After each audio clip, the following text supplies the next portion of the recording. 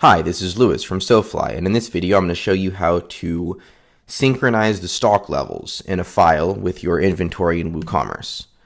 So right now I don't have any products in WooCommerce, so I'm going to import some right now. I have this XML file of a bunch of solar related products. So we're going to import these to new WooCommerce products. 41 products in this file. We'll set our product title, our description, preview. We need to fix the HTML. So we check the decode HTML entities box, preview, there we go. And now we want to import our SKU.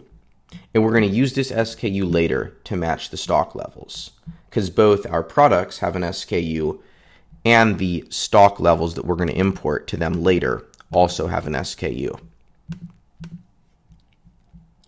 We're going to set the list price, and we could import the inventory from this feed right now, but we're not going to do that. We're just going to set all these products to out of stock, and then we're going to import the stock levels from this file later. Images.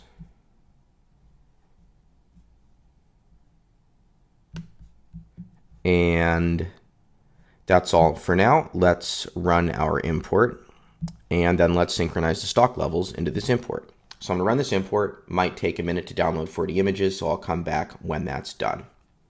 Okay, our import is now complete. Let's take a look at those products. So here they are. They're all out of stock. Here's a result on the site. We got everything we need except the stock levels. Product is out of stock. So what we're going to do is we have the stock levels file. It's online, and the stock levels are all associated with the product SKUs. So for SKU 10018, the stock quantity is 8. For SKU 10020, the stock quantity is 37. For SKU 51586, the stock level is actually 0. This one's out of stock. For 51785, it's 12. So what we want to do is set up an import with WPL import to import all the stock levels in this file into the products that exist already on our site. So how do we do that? Well, we go to new import. We're going to download this from a URL. So copy and paste. And the reason we're going to download this from a URL is because after we do that, we can configure a cron job to continually check this URL for updates. So whenever our inventory changes, maybe our inventory management system will upload a new stock levels file right here, and then WPL import will use a cron job to automatically re-import that file, keeping your stock levels automatically up to date at all times. So we're going to import this stock levels file into existing WooCommerce products. We're not going to create new WooCommerce products because we just want to import the data from here into our stock fields right here. We want to enable stock management, import to the stock quantity, and set the stock status to in stock if the product's in stock. So let's go back to the import. We're importing to existing WooCommerce products. Continue to step 2. Now we have stock levels for 649 products in this feed, but we only have 41 on our site.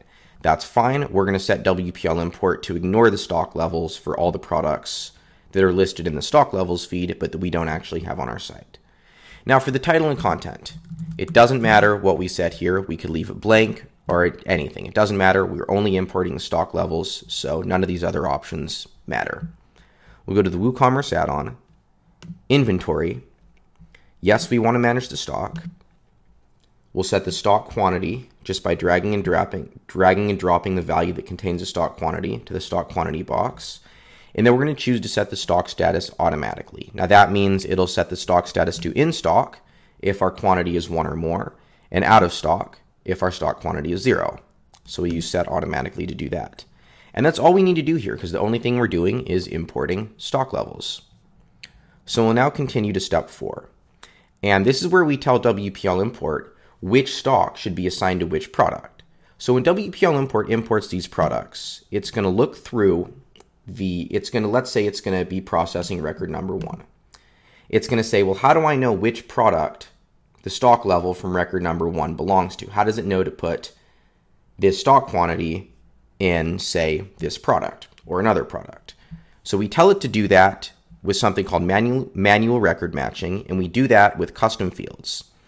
So WooCommerce stores the product SKU in a custom field called _SKU. And our stock levels file also has SKU numbers. So we're going to put the SKU number in the stock levels file as the value for the custom field. So what this setting is doing is telling WPL import, when it's processing record number 1, to look through all existing products for a product that has a custom field called _SKU that has value of CWR SKU, and then import the stock quantity from this record to that product. Then WPL import will move on to record number 2, number 3, number 4, and so on. So for record number 4, it will say, okay, look for an existing product with an SKU with the value of this, and then import the stock quantity to that product. And we only want to import stock quantities. So we don't want to create any new posts from all those extra records. We don't want to delete any posts. And we don't want to update all of the post data. We only want to update the stock quantity. We don't want to change the title, the post status, the author, or any of this other stuff. So we're going to uncheck all of that. We only want to update the stock levels. Stock levels are stored in custom fields. We don't want to update all of our custom fields because those also store things like the price. So we're going to choose to only update these custom fields. And the custom fields WooCommerce uses for stock is stock, stock status, and manage stock. So we'll enter in those 3 fields. Everything else is going to be ignored. And let's go to the products page before you run the import to see all the products as out of stock.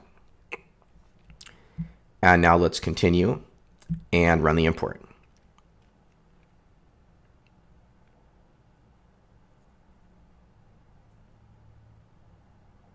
You notice a lot of records here being skipped. Now the reason for that is we only have 41 products on our site, but 649 products in our stock levels file. So we're only going to update the stock levels for the products on our site and skip all of the other records.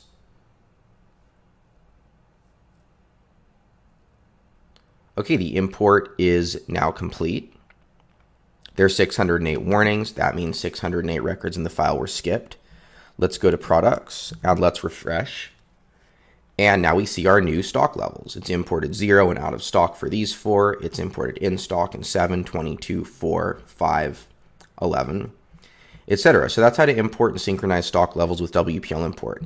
Now you're probably going to want to set up a cron job so WPL import can check this file, let's say every 24 hours, and continually keep your site up to date. To do that, just click cron scheduling and follow the instructions on that page. Okay, thank you for watching.